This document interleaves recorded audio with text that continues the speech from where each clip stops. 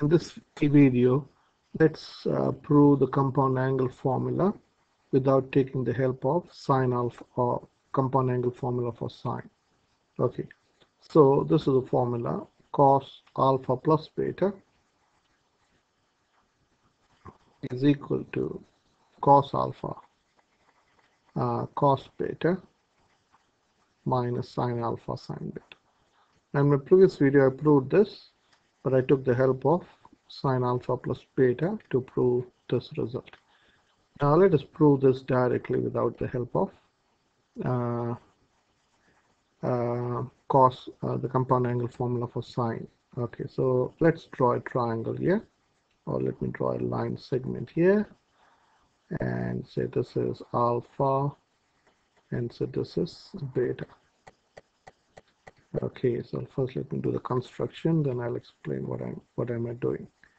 So this is a perpendicular, so let me draw a normal from here to here and a normal from here to here. So those are few constructions. Okay, so so let's say this is say O, this is say the origin, and say this is A, this is A.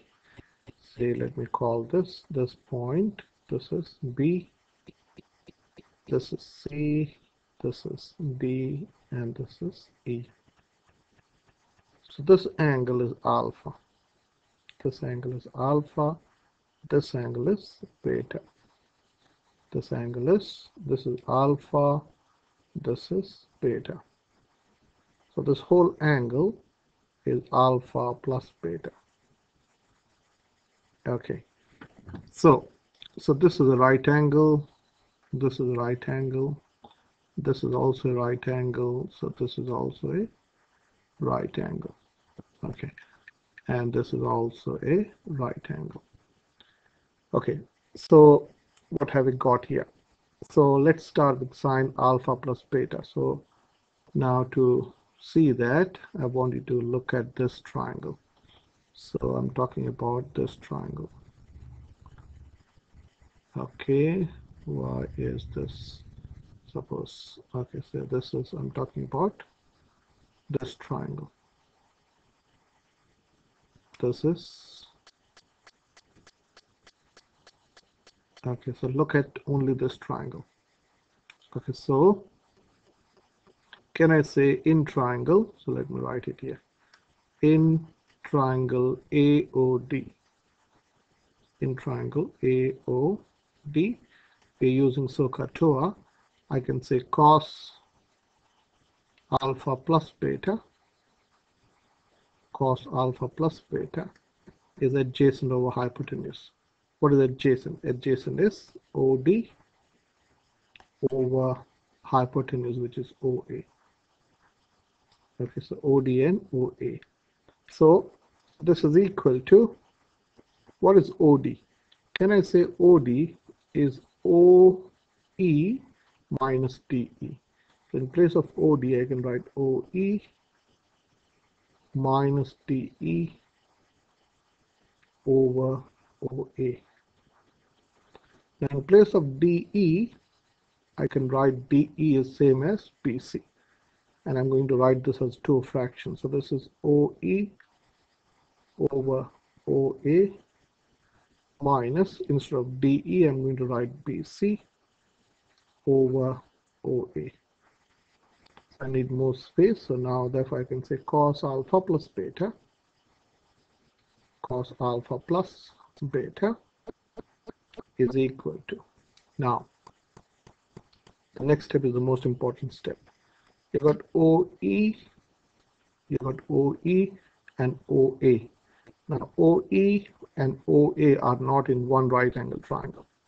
So I'm going to do a step here which is critical, crucial. So OE, I want to write OE over OB. I'll write OE over OB times OB over OA. So So what I did is I wrote OB in the denominator and I wrote OB in the numerator. So this and this gets cancelled. So what is remaining is OE over OA minus BC. BC is in one right angle triangle and OA is in the other right angle triangle. So I'm going to write again a similar trick. So I'm going to write BC over AB. BC over AB. This is a manufactured term, so I'm going to write again AB here in the numerator over OA. This is the most important step.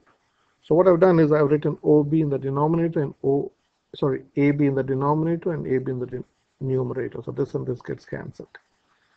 Okay, so now what is OB? What is OB? OE over OE over OB. Okay, so let me show you this triangle. So I want you to look at this triangle. This red triangle. If you look at this red triangle, if you consider this right angle triangle, what is OB? OE, sorry.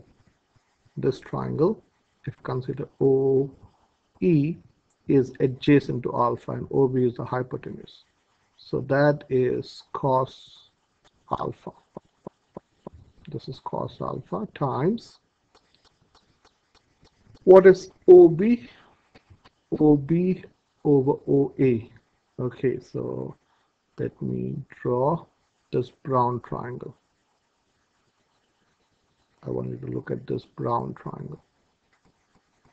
In this triangle, my shading is not that good, so I hope you can see. This is again a right angle triangle. In triangle ABO, OB is the adjacent side for beta and OA is the hypotenuse. So that is cos beta. So this is cos alpha cos beta minus, what is BC? So now again, I want you to look at this triangle. This small triangle in triangle ACB. BC, okay, now for that I'll have to prove something.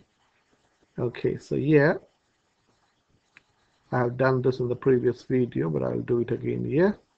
So if this is alpha, can you understand this angle is going to be alpha?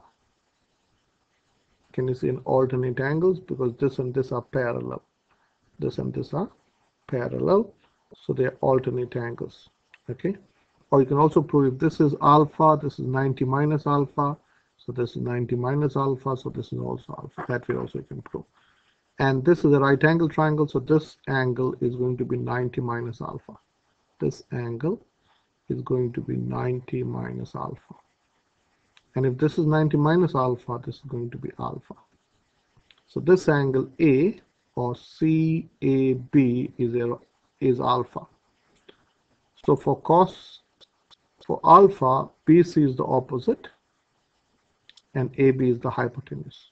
So that is sine alpha. This is sine alpha times AB. If you consider triangle ABO, which is again a right angle triangle, AB is the opposite of beta. AB is the opposite of beta and OA is the hypotenuse. So it's opposite over hypotenuse, which is sine beta times sine beta. So we can say cos alpha plus beta. It is similar to sine alpha plus beta proof. The only thing is you have to group this out as subtraction instead of addition. So cos alpha plus beta is cos alpha cos beta minus sine alpha sine beta.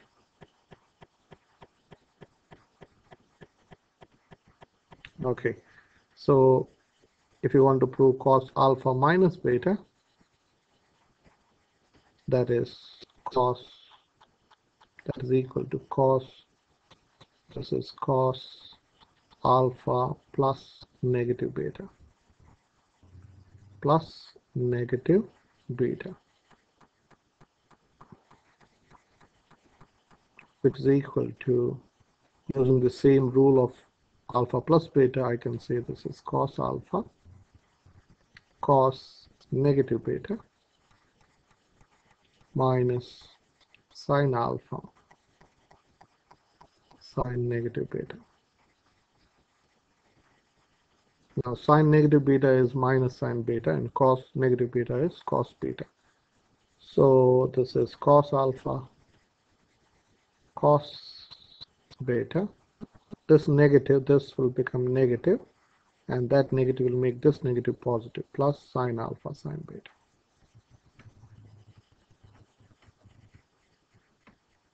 Okay, so this is cos alpha minus beta.